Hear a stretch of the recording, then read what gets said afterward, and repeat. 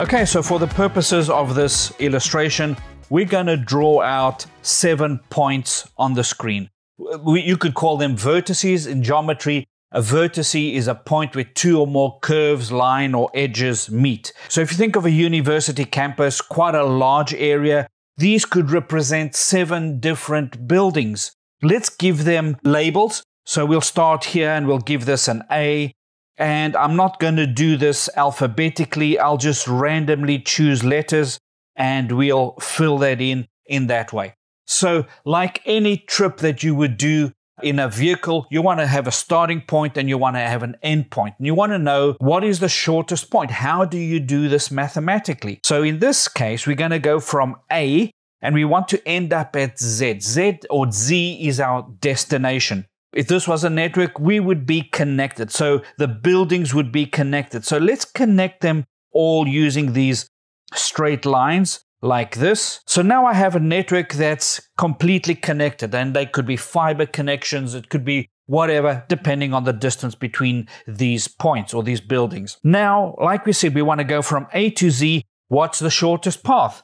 Well, to know that, we would need to have some costs between these different buildings. Now, I'm going to use arbitrary numbers over here. They don't represent anything for the purposes of this illustration. So a network engineer would say, okay, either those, I'm going to put in cost, and they could represent actual distance. They might represent that 100 meters or 200 meters from building A is building B or building B lab. But they could also be other things. They could be the amount of bandwidth. So, for example, you might say, well, between building J and building E, I have massive amount of bandwidth. I have an 80 gigabit connection. So that means I have tons of bandwidth. I'm going to give it a really low cost. I'm going to give it a cost of 1. But between E and P, well, I don't have a very fast network connection. And maybe between A and J, it's even slower than that. So I'll give it a cost of 14. The important thing to realize is this is just arbitrary numbers. Now, while I've been talking, you've been looking at that screen and you've already started working out in your head what is the shortest path from A to Z. And you might think, it must be this one here because A to J is 14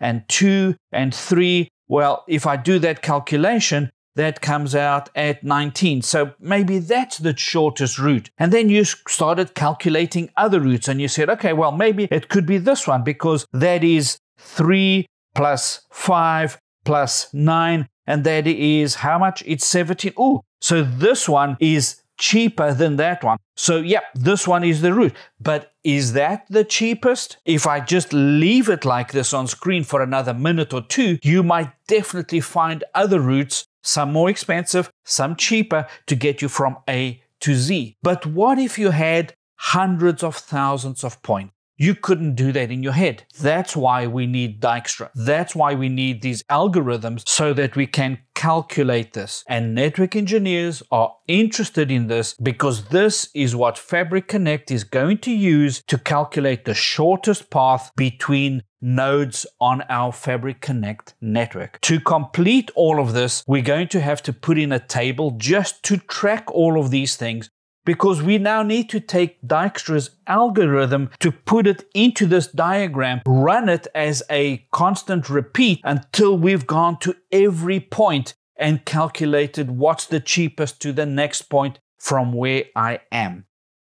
Let's start with the first step. We're at A. How much does it cost to get to A? Well, it doesn't cost anything. We are already on A. So in the table, the shortest distance from A, let's fill that in as a 0. Then the algorithm says visit the unvisited vertex with the smallest known cost from the start vertex. You'll see that there's no costs on all these other vertices, but mathematically what we really should do is put infinity symbols over here, because we don't know cost. Yes, visually you can look and see, but mathematically, to symbolize that we don't know the costs, we put an infinity symbol. So we've been to A. Let's just cross out A. We can't use that again in a calculation because we've now done that. Let's look at the unvisited vertices with the smallest known cost from the start. So what are the vertices connected to A? Well, they are J, they are E, and they are K. Those are the three that are connected to A. Why not P? Well, if you look at the map, you can see over here that P has no direct connection to A. It goes through another vertex. It goes through J. So only J, E, and K. Okay, now that we've identified them, the next step in the algorithm says, for the current vertex, calculate the cost of each neighbor from the start vertex. This is important, from the start. So we know that A has a cost of 0. Okay, so how do we calculate what J is? It is 0 plus 14, which is equal to 14. What about E? Well, that's quite easy. It's 0 plus 6, which is equal to 6, of course. And then it is K at a cost of 3. Perfect. The next step in the algorithm says, if the calculated cost, the cost that you've just worked out of these vertices, is less than the known cost, the cost that you already know that's in that table, update it with the cheaper cost. Okay, so let's start with the top one, J. J is 14. Let's see what J currently is on there. Oh, hang on. It's infinitely high. So let's remove that. And let's put in there 14. It is 14. Why? Because 14 is less than infinity. Perfect. What about E? Well, E has a cost of 6. What was it previously? E was a cost of infinity. All right, so now it has a cost of 6. Perfect. And the next one is K. K has also a cost of infinity, and we're going to change that to a cost of 3. The next step now says, update the previous vertex column for each of the updated costs. So the previous vertex, J, to get to J, where did we come from? Well, we actually came from A. So there we update the vertex. In K, how did we get to K? Well, we came from A. And how did we get to E? Well, it came from A. Perfect. We've now got that done. Right. Now we can take out A because we're not going to be visiting this anymore. Okay. Now we look at our algorithm again. Visit the unvisited vertex with the smallest known cost from the start vertex. So what is that? Well, let's go look at our table. What's the smallest one? Well, it's this one here, K, at a cost of 3. So now we go to K. And now algorithm says the second one, for the current vertex, examine its unvisited neighbors. So who are the unvisited neighbors? Certainly not A, because we've scratched it out. That's been visited. So the unvisited neighbors in this case are E and L. Those are the unvisited neighbors. So what's the cost to get to the E vertex from K? We know already that the initial cost from here, from the table, is 3. So we say 3 plus 10, and we know that to be 13. And the next one says, well, to get to L, it's 3 plus 5. 5 from there, of course, and that equals to 8. So now we have a cost for E and a cost for L. So let's go to our table. The cost for E now is 10. Is 10 less than 6? No, it isn't. So don't change it. What about L? L is a cost of 8. Previously, it was infinity. So yes, there we go. We have a cost of 8. Now, where did we come from? If you're now at L, where did you come from? Well, the previous vertex was K. So there we go. In that column, we put K. Now, there are no more unvisited neighbors, and over here, we can take out K. Now, this step gets repeated over and over and over. There's not too much more to go, but we just go over this quickly. Same steps over and over. Right. The next step in the algorithm, the first step was visit the unvisited vertex with the smallest known cost from the start. For the current vertex, visit its unvisited neighbors. So A and K are out, so it's got to be J, P, Z, and L. So let's look at J. What's the cost to J? Well, if we go from E, which table shows as having a cost of 6, 6 plus 1 puts J at a cost of 7. For the P vertex, 6 plus 12 gives us a cost of 18. For the Z or Z vertex, it's 6 plus 8, which gives us 14. And for the L vertex, it's 6 plus 2, which gives us a cost of 8. Okay, now we need to update the table. Let's start with J. Previously it was 14. We look at the updated cost, it's now 7. So we add 7 into the column. P, on the other hand, had an extremely high cost of infinity previously. Now it has a cost of 18. Now let's look at L. It was previously 8. It's not less, so we leave it exactly as is. Finally, we look at Z, which previously had a cost of infinity and now has been replaced with a cost of 14. Let's update the table.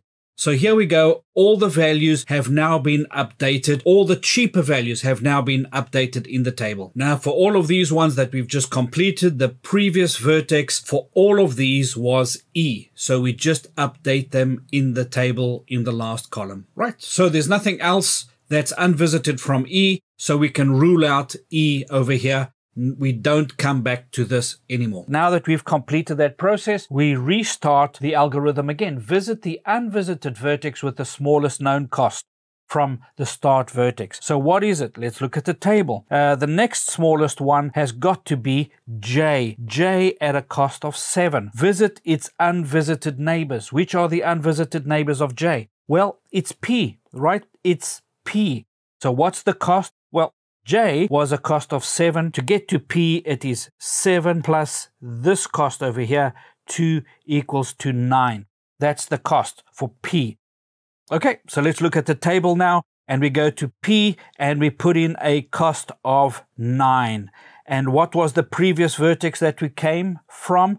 Well, P came from J, so we update that to J. Perfect. There's no more unvisited neighbors, so we can scratch out J. So this is kind of a process of elimination that we're going through. Trigger the algorithm again. Visit the unvisited vertex with the smallest cost. Which is that? It's L. L is the one with the smallest cost now because it has a cost of 8. All right, so let's go to 8. Which are 8's neighbors? Well, actually, the unvisited neighbors are only Z, right? Z. And what is the cost? Well, take L, which is 8, and we say 8 plus 9, and we know that that is 17. So we have a new cost of 17 to Z. What was the previous cost? 14. Ah, that's a cheaper cost than 17. We don't need to update anything, right? We don't need to update, so we can rule out L. Let's look at the algorithm again. Visit the unvisited vertex with the smallest known cost from the start. Well, look at the table. What's the next cheapest one? Lowest cost. Well, it's P. This one over here at a cost of 9. So let's go to P. What are the unvisited neighbors? Actually, there's only one, which is Z.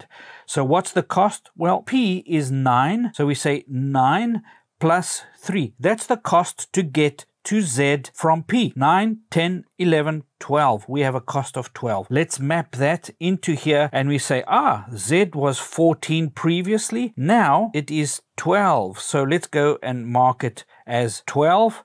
Yes, 12. There we go. And where was the previous vertex? How did I get there? Well, I got there from P. So let's write P in there. Okay. So now that we've done that, we can take out P. P is now done. So we've now finished the algorithm. What was the shortest path to get to Z? To get to Z, we came through P. So if we write Z down the bottom, we came through P. How did we get to P?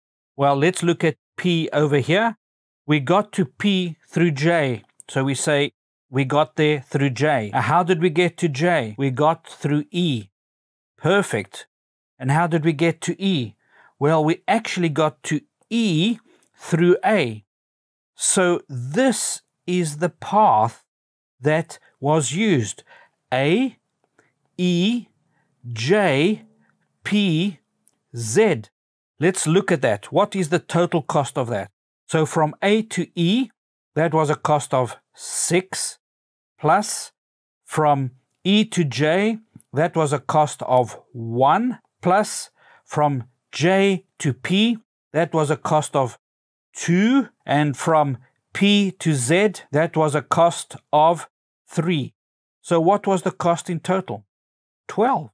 And so when we talk about Fabric Connect and we say that Fabric and using IS uses Dijkstra to work out the closest path, the shortest path, the cheapest path to get to its destination, this is the mathematics. This is what it is using to be able to get you there.